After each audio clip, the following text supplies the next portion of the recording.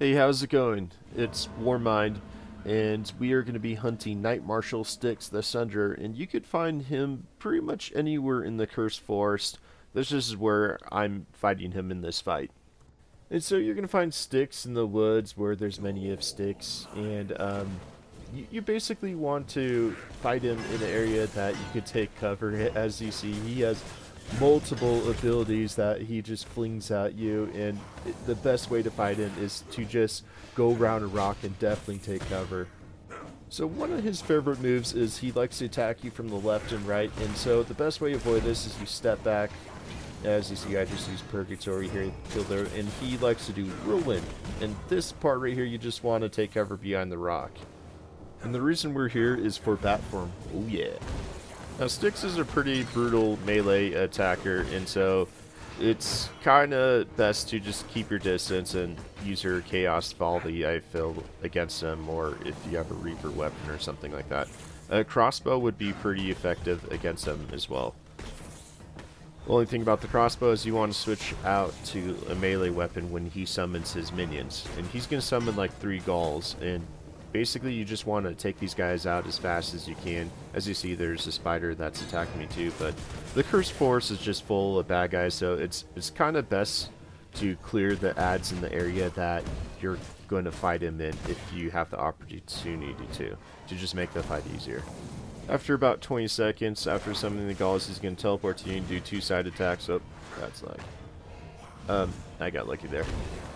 And as you see, when he does a Whirlwind, I just try to take cover behind this rock. That's actually my main purpose of the rock, is to just use it for cover when he's doing those Whirlwinds and stuff like that.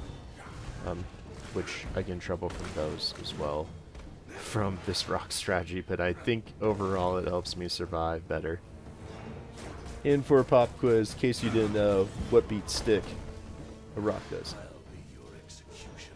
So his final phase, the sky's going to turn different color, and you're going to see those side attacks coming from every single direction, and you just want to evade him as much as you possibly can. And I saw an opportunity to channel him right there, but it actually wasn't beneficial for me at all.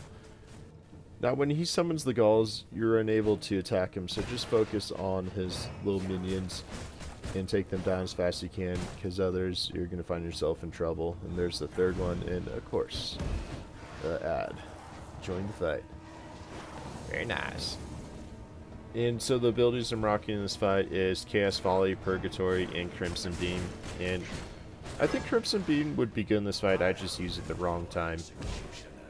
And if you're having a hard time dodging these, you basically just gotta do some sidestepping or sidewalking or some moonwalking or like some box-like shapes. Yeah. And if you found this boss guide helpful or useful, please hit that thumbs up and subscribe. I appreciate it. These side minions definitely will get you in trouble. This was not the cleanest fight. And take another hit. Oh. I hear quiet. I must have got him. Yep, he's down. He's down. Now that we've taken down Nightmarshal Styx, let's suck his blood and get the ultimate ability, Bat Form. This ability is premium, especially in PvP. The power of Styx. Anyhow, have a good one. Stay awesome. Bye.